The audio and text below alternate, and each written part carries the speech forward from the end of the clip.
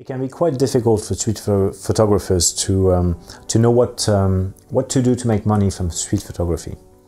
What you have to think is not necessarily how street photography itself is going to bring you money. You might not get hired as a street photographer, but there are many skills that you're learning with street photography that make you actually a very strong photographer.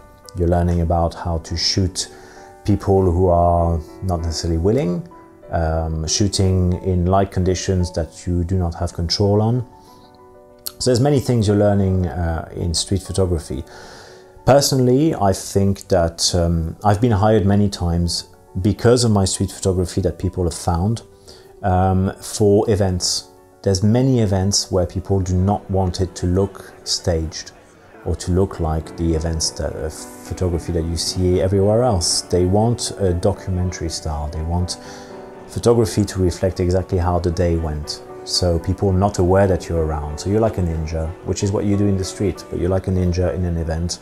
You shoot people, they don't even realize you're here, and you've actually captured the event as it was, not some fake reality.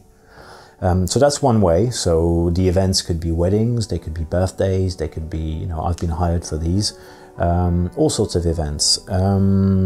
Another way also, I've been hired because of my street photography by some street food markets, the big one, Street Feast in London.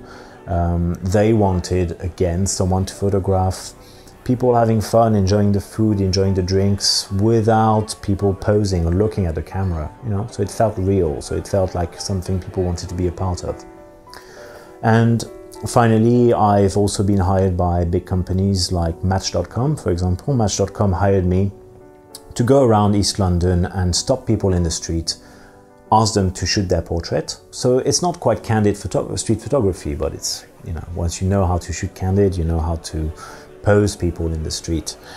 And yeah, I had to shoot strangers and ask them about their imperfections to make a bit of a story behind. But all this is linked to street photography. So don't think necessarily how is my street photography in itself going to take me anywhere, but more the skills, the different skills, different things you've learned in street photography, how they can apply to other genres and yeah, appeal to people.